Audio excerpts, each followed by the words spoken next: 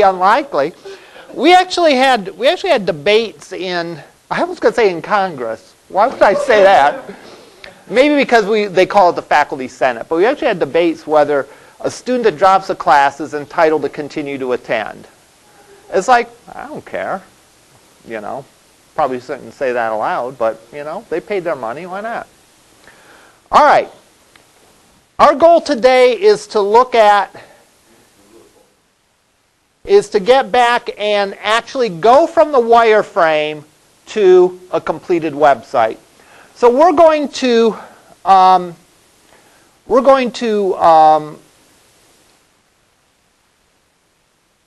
build sort of the template for a little site, and we're going to focus on two things. This is going to be like sort of a several class deal. We're going to focus first of all on the process of doing it. All right. Keep in mind that when you learn more in some different technologies, such as server-side scripting, some of the things that we talk about that are problems when we're doing plain old HTML pages will no longer be problems, because there'll be a better way to do it. But we have to play with the cards we've been dealt, and we're doing now plain old HTML sites, so we have to live with those restrictions. All right. What would a good topic be? Cheese. Excellent choice. Cheese. What should our pages be?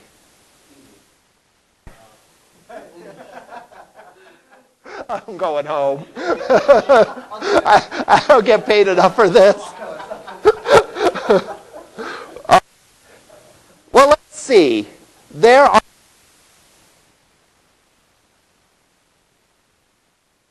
the categories. Soft cheese, hard cheese.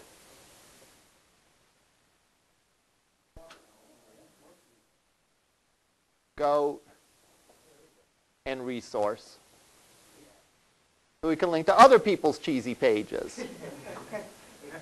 That's good enough. That's good enough for what we're doing. We'll have 5 pages. We'll have a home page. We'll have a hard cheese, a soft cheese, a goat cheese, and a resources page.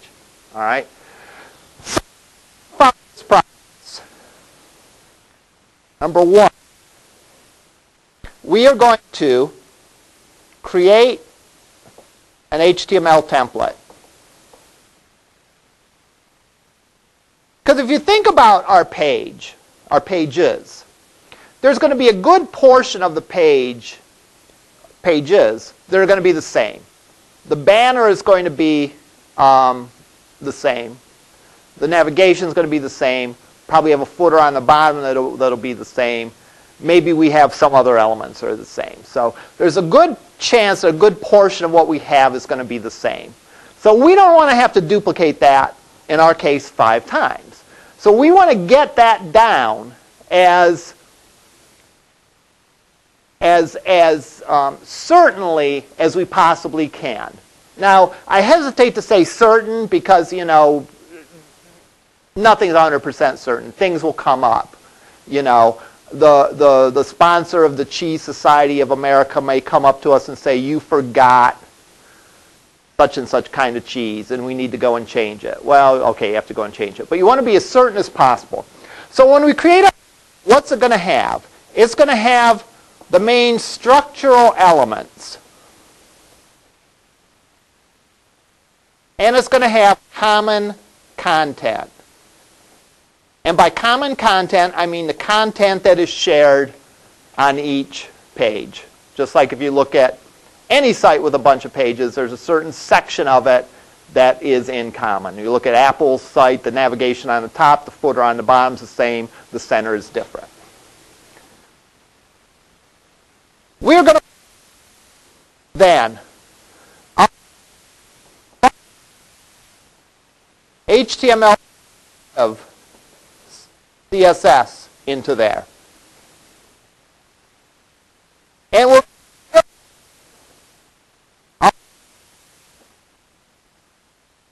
CSS file or files. first instance, we're just going to keep it simple, and we're going to build a single CSS file. We're also going to only deal with one wireframe. All right?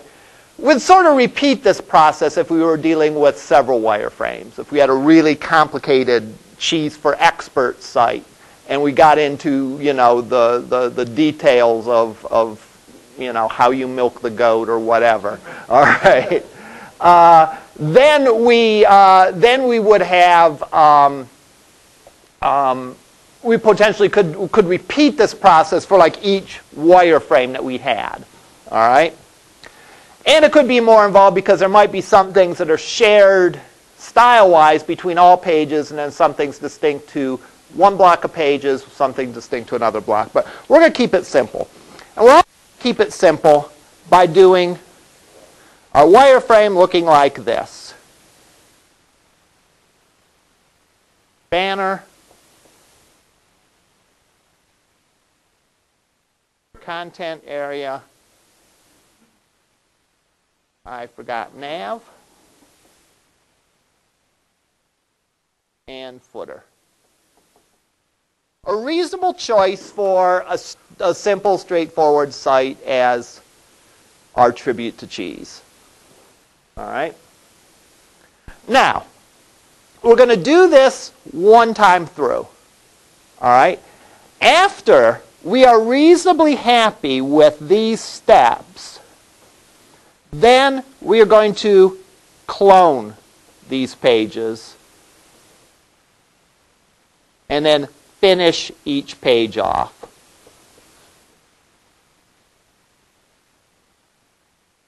So, we get our basic template of the common stuff and common structure that all these pages are going to have, basic HTML, basic CSS for the look. We then clone it and then fill in the details for the page. Now, your prototype would be kind of in this area here. Like for your project, I said I want a prototype. What is a prototype? A prototype is a working model. The interesting thing is all the documentation you prepare is necessary and is important. But the one thing that makes a big impact on many people and is a good starting point for discussion is the actual prototype. The old idea of a picture being worth 1,000 words. All right? You can describe how the page is going to look and what's going to be on it and so on. When people can actually pull it up on their computer, click around for a while, then they have a good idea. Now, you have to balance it when you make a prototype, right? You don't want your prototype to be too complete, neither do you want it to be too incomplete. A prototype that's too incomplete isn't going to tell the user what the final site's going to look like. All right? On the other hand, a prototype that's too complete, if the person despises the site that you're developing it for, then you've done a lot of work that you're going to have to go and redo.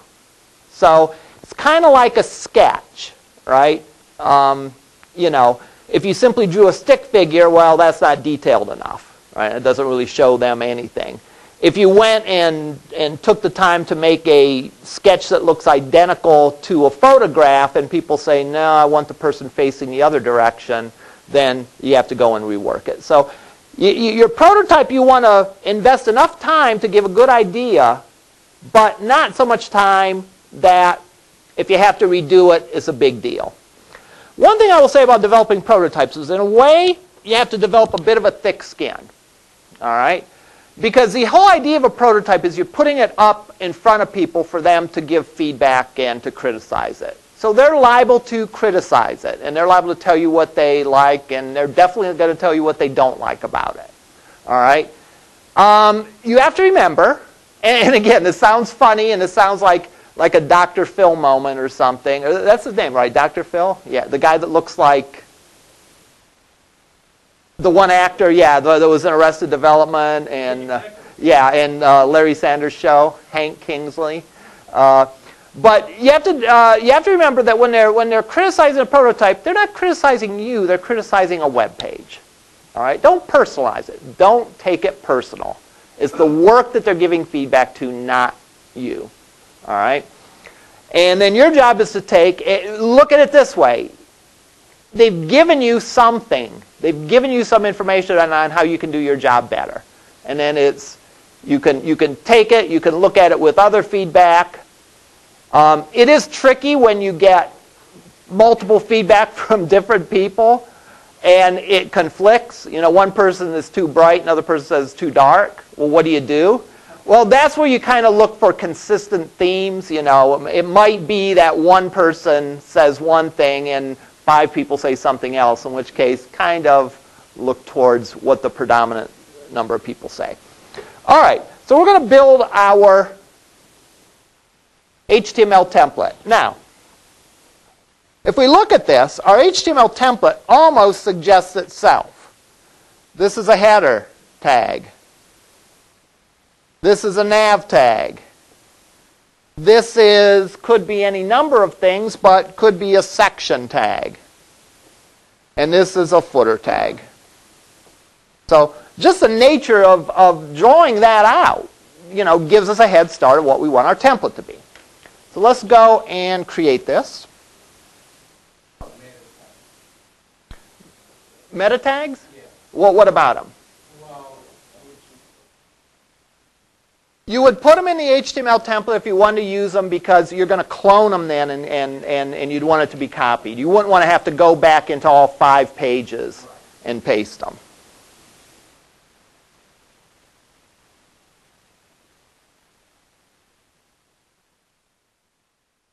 Yeah.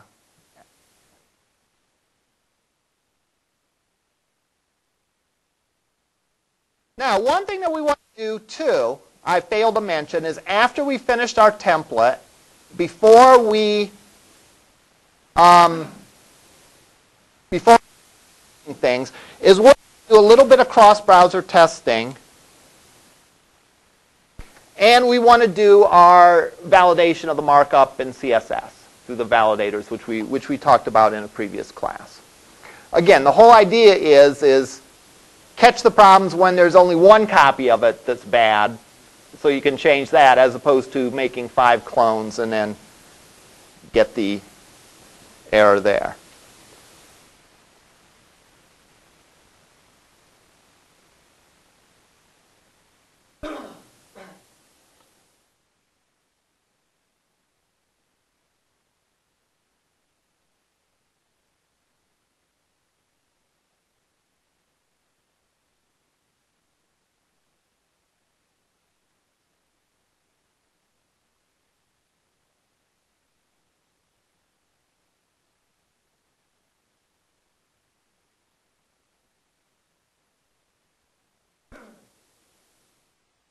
Okay, I want to make sure I had the Firefox and the HTML5 shiv. Okay, I'm going to create a folder of this stuff.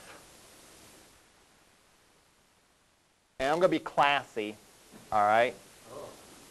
And we're going to call it fromage.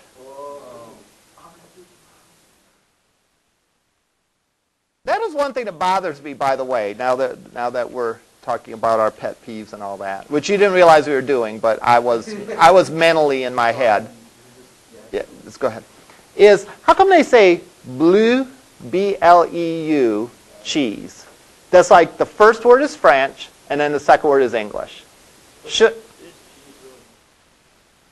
But it doesn't matter. We're talking about the name for the cheese. All right. So if it's French, then it should be le fromage bleu, I would think, or la fromage bleu, depending if the cheese is male or female. All right. It is. I mean, French is one of those languages. There's other languages like that too, where the nouns are male and female, even if they're not really. Okay.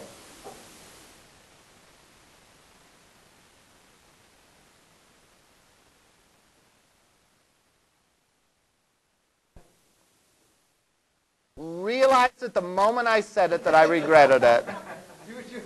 Yeah.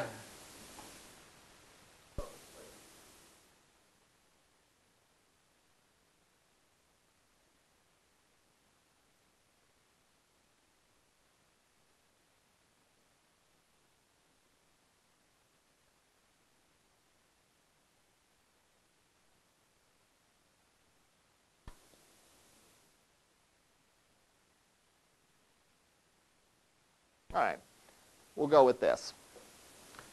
We'll get rid of, we'll leave this in here just for laughs, because this is a precursor to mobile development. This is something that we do to help mobile browsers display our page correctly. So here we go. I'm going to go and I'm going to save this in my fromage folder. Folder du fromage, right? And we're going to call it template.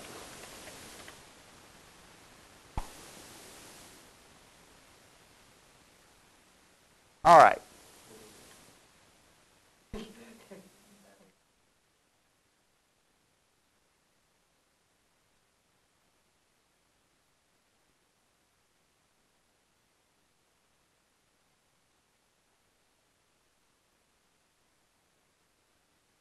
Okay, as we had up there, we have a banner section.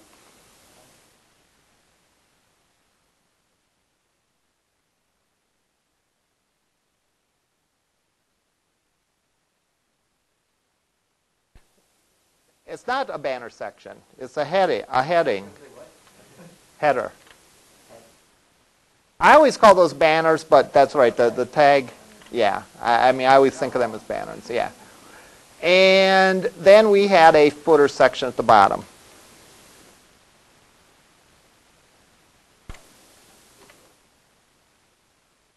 Now, notice what I have within the section.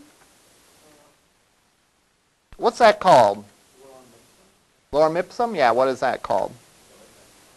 Yeah, that's the purpose that it solves, is it's filler text or placeholder text. It's sometimes called Greek text, even though it's not really Greek. It actually is Latin, I think, or fake Latin. Oh, really? Yeah. So the idea is keep in mind that we're developing a template here. And in our template, remember, this midsection of the page is going to get filled in with something different on each page. Well, that's fine, but I want to lay it out so I know how it's going to look. So I want something to be there, and I want something to take up the space. So I put the Greek text in. So, header. Now we can get as extensive or as simple as we want to.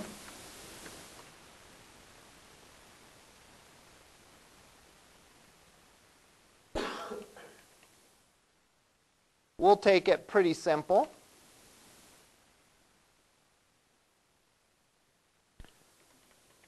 Oftentimes our home page we're going to call index.html.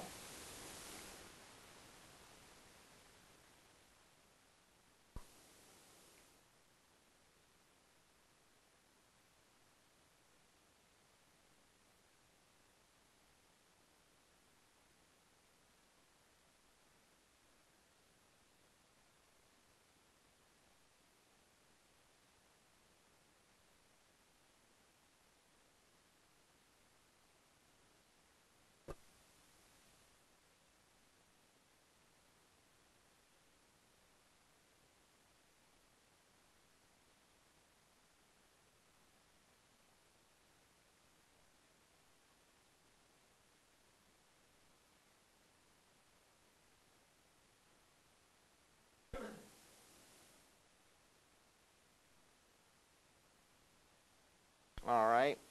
And in the footer, we could say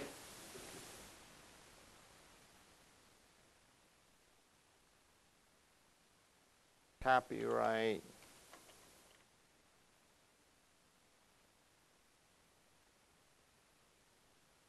this sake, we can, once we get this up and running, we can like sell ads to Grandpa's Cheese Barn in Ashland. And you know, this will be a source of revenue.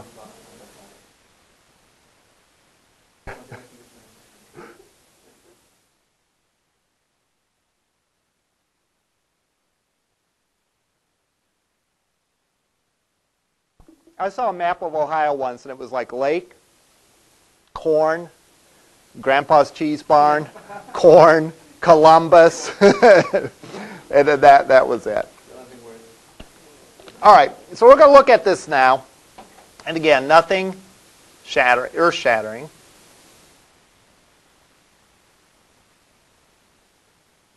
And I messed up and I saved it as a text document. So how do I fix that? I go here, and I do not hide extensions. And I go here and rename it. Now it's going to warn me because normally you don't change a file's extension once you've created it, but we know what we're doing. Haha. So we can go and do that. Of course, we know what we're doing, but we don't know how to spell template. Termplate. All right. So there we go. And there is the basic HTML. What is this warning here? It is suspicious that we are running some JavaScript on this page. So we simply have to tell it that that's okay. We know what we're doing. All right.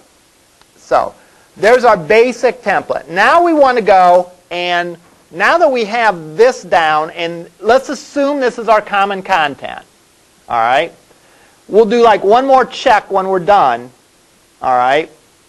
But after we clone this, remember that if we want to change any HTML, we have to do it in all 5 pages. Whereas any CSS that we want to change, we only have to change it in one place. So as far as like at what point do I start making the clones, I make those clones when I'm confident that the HTML is, the common HTML is correct. If I know I'm still fiddling with the CSS, that's okay, because I only have to do that in one place. All right, let's go and let's make our CSS file. Now, this is where a lot of our work is going to be over the next few weeks. And in the next few examples. Will be doing different stuff with the CSS.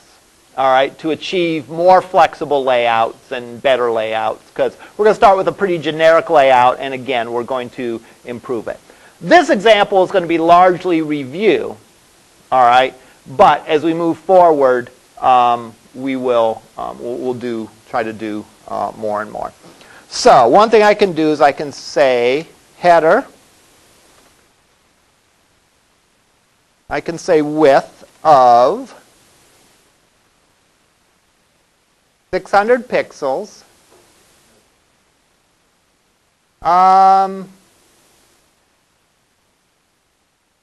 Let's do that. Let's do a width of 600 pixels for each of them.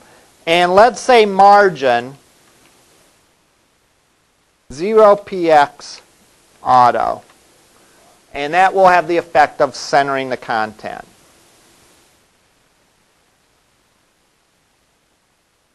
So I want to do that for the header. I want to do that for the nav. I want to do that for the section. And I want to do that for the footer.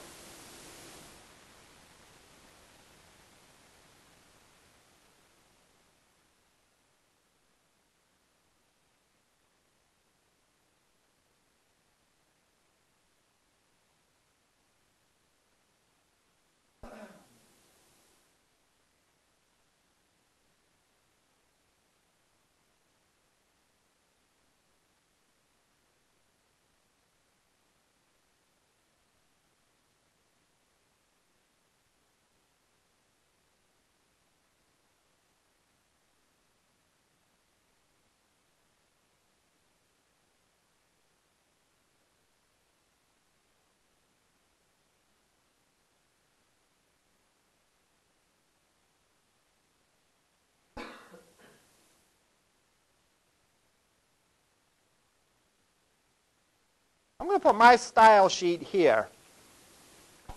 Why do you suppose I'm going to put my style sheet here? Well, yeah, because we want to use that style sheet. But why there? Why not up here?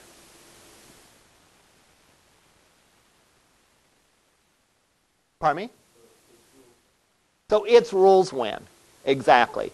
So in other words, my Firefox Fix style sheet and my HTML shiv, what if I wanted to do something goofy like make the nav an inline tag instead of a block tag? I could put that in there, and then that would guarantee that my style, I believe that would guarantee that my style code would win. All right, so let's go and view this.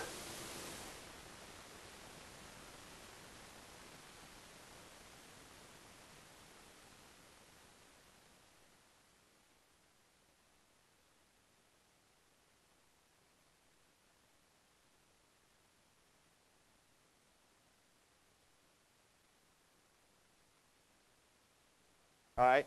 Notice, by the way, we could sort of figure out what it was doing. Notice it did not show it at the right width until we said it was okay to run the block content. So the block content, because this is IE, was the HTML5 shiv, and that's why it went like that. Now again, this is 600 pixels, and it's centered. Now once it gets smaller than that, we cut it off and we have a scroll bar.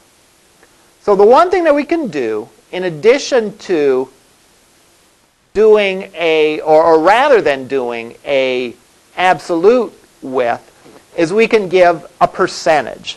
So I can say 60%. All these things have been important for a long time, but they now, with the advent of mobile devices, become even more important, right? Because back in the old days, 60%, yeah, there was some variance between what 60% was on a big monitor or a laptop or whatever. But now, when you're comparing viewing it on some giant monitor versus a tiny phone, there's a big difference in what 60% represents. So now we go and look.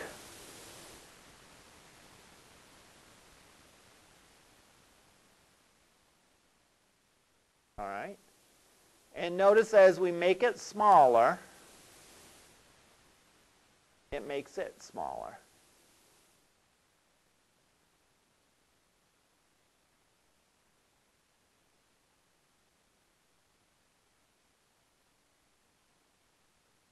That's pretty narrow, right?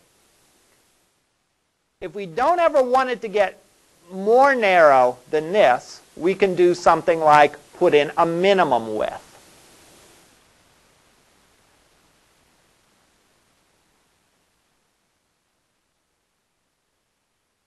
So it will make the size 400, I'm sorry, it will make the size 60% of the available space, but it will never go below 400 pixels. Now I said 60% of the available space. That's an important thing to remember. When I assign percentages to things, the percentage is the percentage of the space within the container. So in other words, the header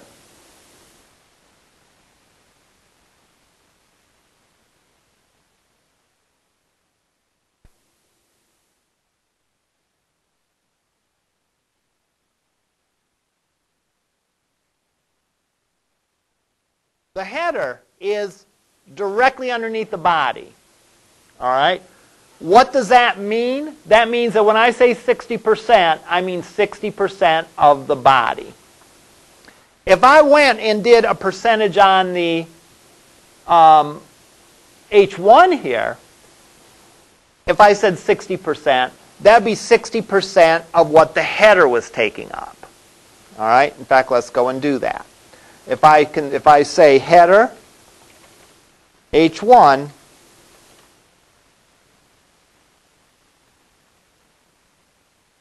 with 60% border, I'm going to put a border around it so we can see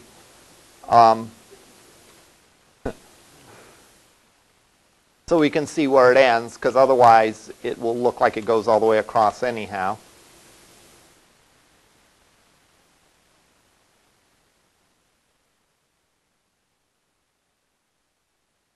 All right. So the header takes up 60% of the page. The H1 takes up 60% of that 60%. So if I go put a border around this,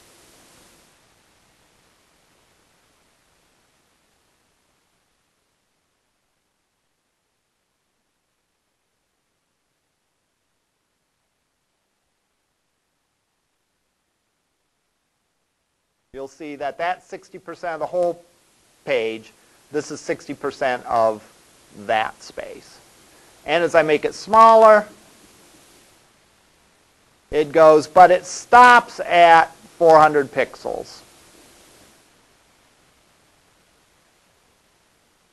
All right. I'm going to get rid of the borders now. Whenever I want to show something that won't immediately be apparent, I'm going to either put a border on it or change the color.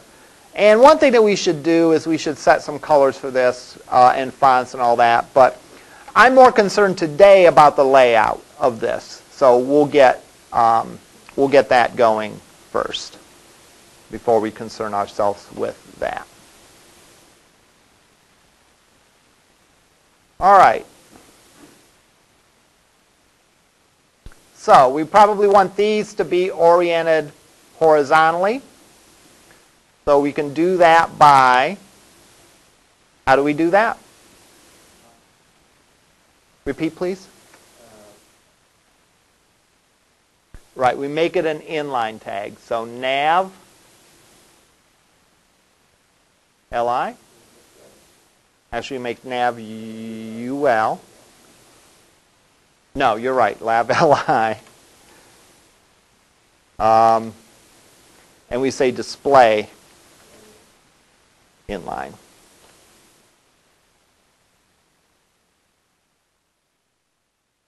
What that does, again, is that changes the nature of an li tag. All right? An li tag normally is a block tag, which means that they stack on top of each other as a block. We don't want our navigation to do that, though, so we want to have it go across. So we will say display inline, and that'll make them go across.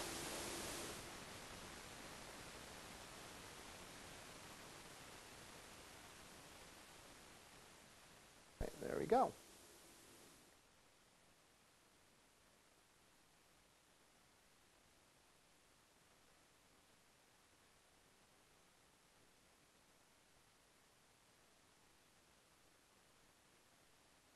Interesting, I got rid of the bullet point too. That's weird.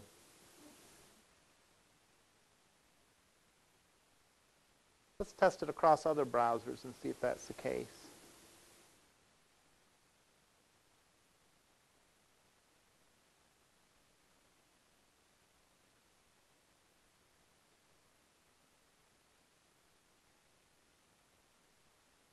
Did there too.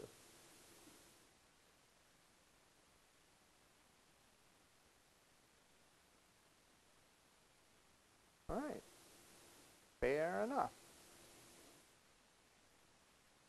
Now, if we notice as we make this smaller,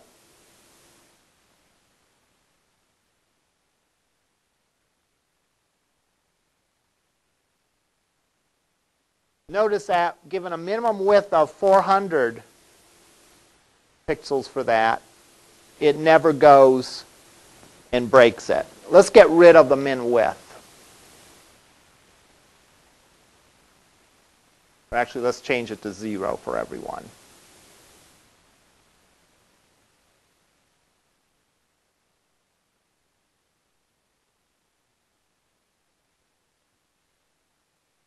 All right. On that size, it looks the same, but as I go and scroll and get smaller, notice that the navigation links sort of line up that way. And I kind of don't like that when that happens. That's one reason for using a minimum width. You can pick a reasonable minimum width. And with mobile phones, yeah, there are mobile phones with a width of 400 pixels, but you know that's still a pretty small mobile phone, and they're probably used to doing a little bit of scrolling if they have that size of a phone. So that would be okay. there's other things that we can do to accommodate that. One thing that we want to do, and again, I don't want to steal my thunder from an upcoming class, is we can take steps to make our browser, or I'm sorry, we can take steps to make our page look good across a variety of platforms with just one set of CSS. And we can just use what's called good responsive design techniques. But we can actually carry it further and actually do customizing for phones and things like that, where we could you know, really optimize it. So sometimes, if you're doing a simple enough design, you may only need the one style sheet, and it will look good across multiple platforms. In other cases, you have to do some work to get it. Now, let me see if we have the Opera mobile emulator here. I think we do, because I think I've used it in another class. Yeah, okay. You're right.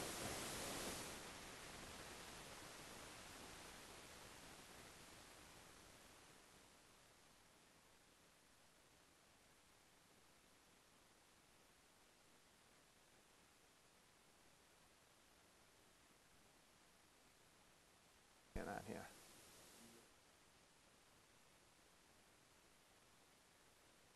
Shouldn't take long to download, though.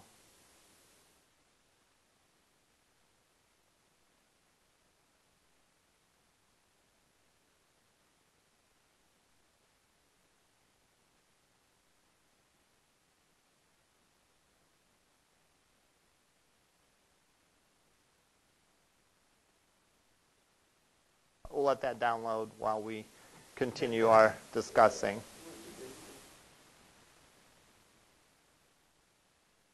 All right. Now, one thing I'm going to put on this is I'm going to put sort of a title for the section. So like if I'm on the home page, it's going to say that I'm on the home page. If I'm on the hard cheese page, it's going to say hard cheese. And it's going to say soft cheese, and it's going to say resources. So I'm going to go here and put, that's something I probably should have. So I'm going to put it here.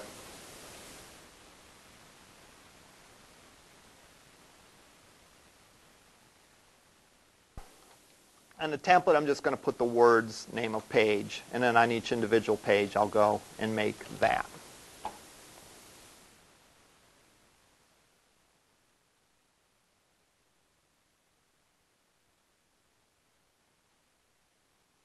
All right, name of page.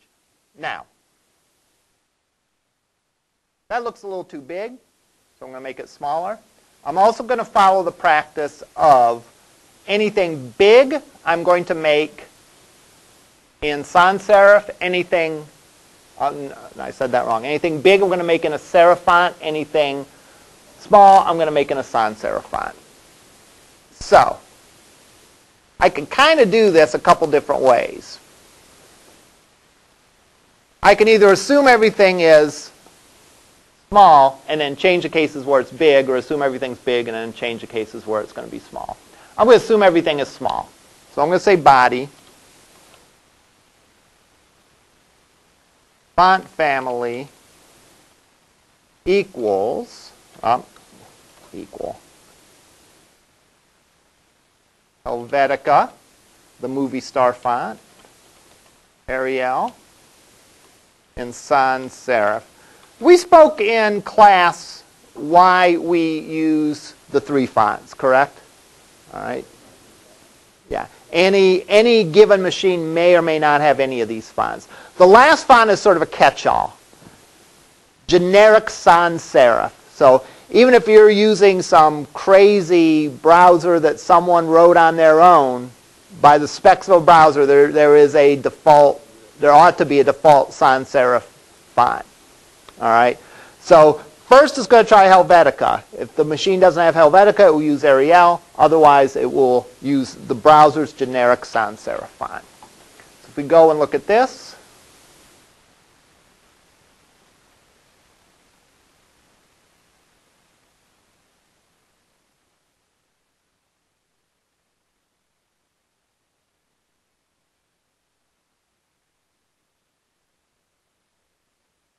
All right, there we go. All right, I'm going to get rid of that bogus width that I put on here to demonstrate, because that's just sort of getting in the way.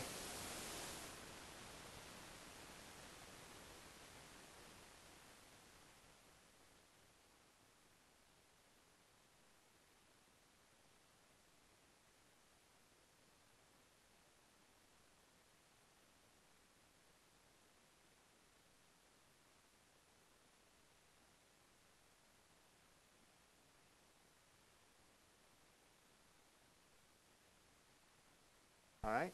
Well, I'm going to go in here and put the font family, and I'm going to put a font family of serif fonts.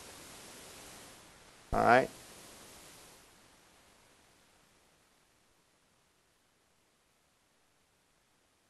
Common serif fonts.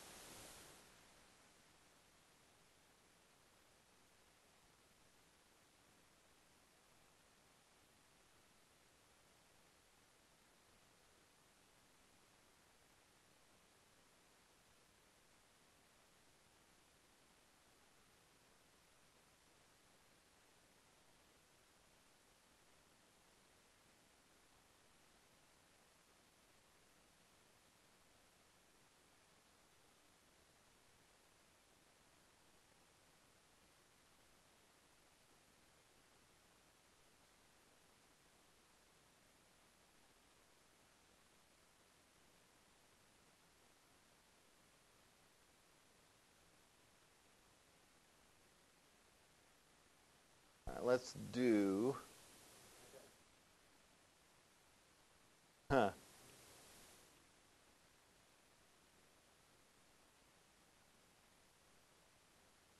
I just wanted to type in trebuchet. Serif. Fact, I can do that for all H1s on my page, right? I don't only want them in the header. I want anywhere on the page that there's an H1.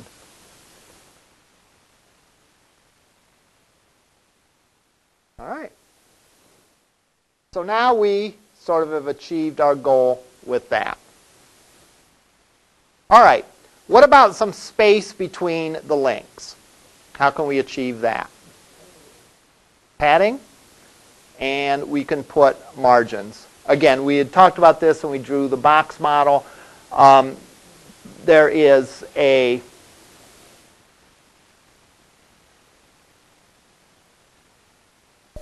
oh, great. I was on the document cam for a while there. Yep.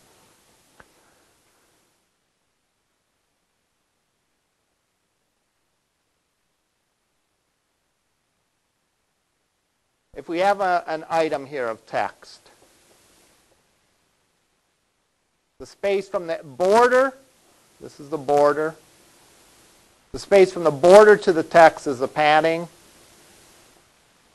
The space from the border to the next element is a margin. Now, some of these only exist on block tags. All right. Let's see what we got here. If I say nav li display inline padding 5 pixels.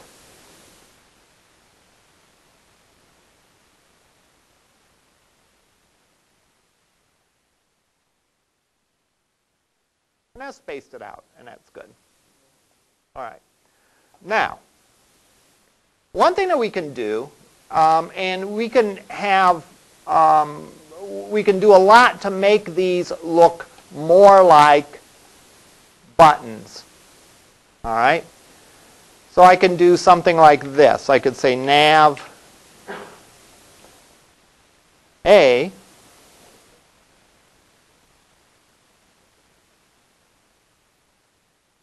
background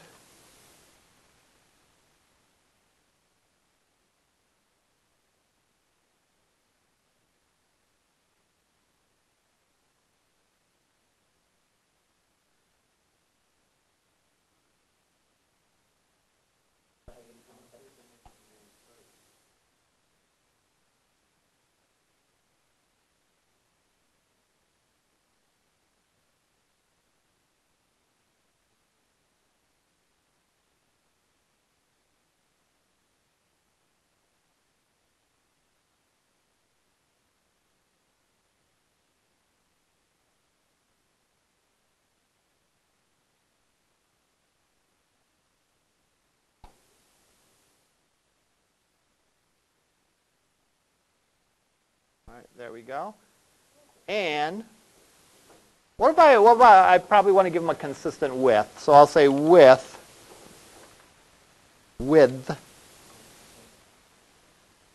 80 pixels.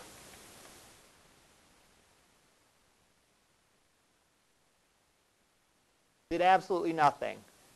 Why not?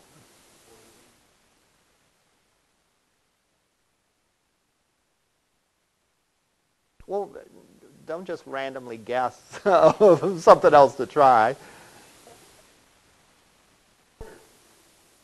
Well, we don't have a border. There is a specified nav A. That means any A's, any links within the nav section. The rest of the styling took. Just this one didn't. Oh, because the words aren't. But we specified the width to be that wide, shouldn't it?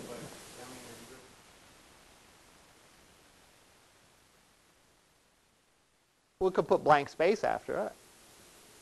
I mean, what would Taylor Swift do? Should have a blank space. Is this like 2 classes in a row I made a Taylor Swift joke? Yeah, wow. There's a door. Yeah, there's a door, right. Okay. Padding. All right, we already have padding. You can have padding within padding. There's a simple answer to this. You can't set the width on this because it's A's are inline elements. So I have to say display. I'm not going to say block. I'm going to say inline block. Inline block is like one of those like tastes great, less filling, right? It makes this tag be treated both ways. Like you can look at it, it has some of the properties of an inline tag, but it has some of the properties of a block tag. So now when I make that change, boom, we got the width the way we want it to be. Now unfortunately we went a little bit too big on that. So let's go and let's make the minimum width of this guy 500.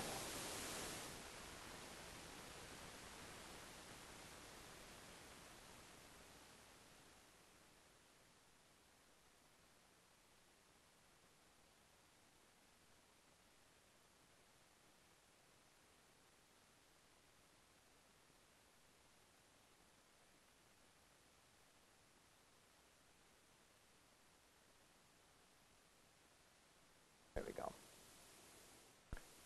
So I'm not completely happy with that answer, but it's almost the end of class. Now, what if we want to give a little mouse over effect to these? We can use a hover, right? And we can go and say nav A : hover.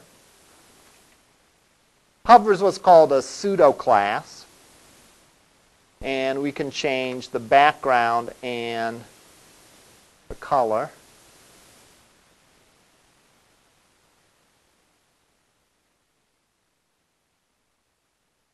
And let's make it black. And we'll keep the color as white. So I don't have to say white because we've already defined for that the color to be white. We only want to save what we want to overrule when we hover this.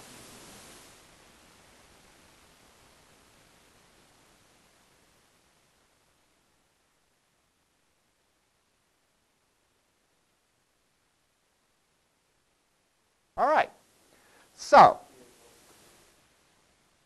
we're going to continue doing this where we're going to our overarching goal is to be talking about layout, all right, and how to make our page look the way we want it to. As we do that, though, we're going to come back and revisit maybe some CSS that we talked about before, or maybe I talked about to individuals in lab, or whatever.